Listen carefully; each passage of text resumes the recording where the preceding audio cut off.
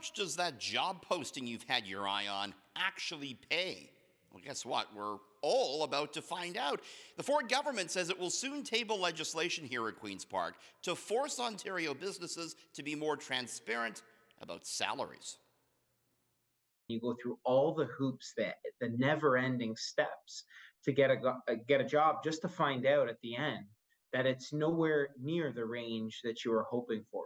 The Ford government is looking to change that. Labor Minister David Piccini says new legislation would force Ontario companies to disclose the salary range for jobs when posting new positions. When these pay remains a secret, businesses are the only ones that benefit.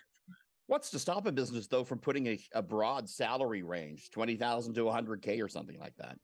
Regulations is what would stop them. So I look forward to the consultations and to sort of this going through the committee process, and the legislature to really put some guardrails on this. The minister says he also thinks the move could help close the gender pay gap.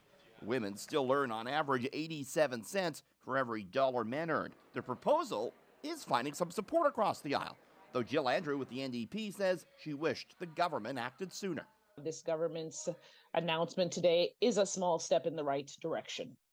But as you know, and as we all know, especially the women of Ontario, know that the Ford government lagged, frankly, for the last 5 years on bringing pay transparency to the floor. It's not just salary. The same bill would require businesses to disclose if artificial intelligence is being used in the hiring process. What do I do with that information, though?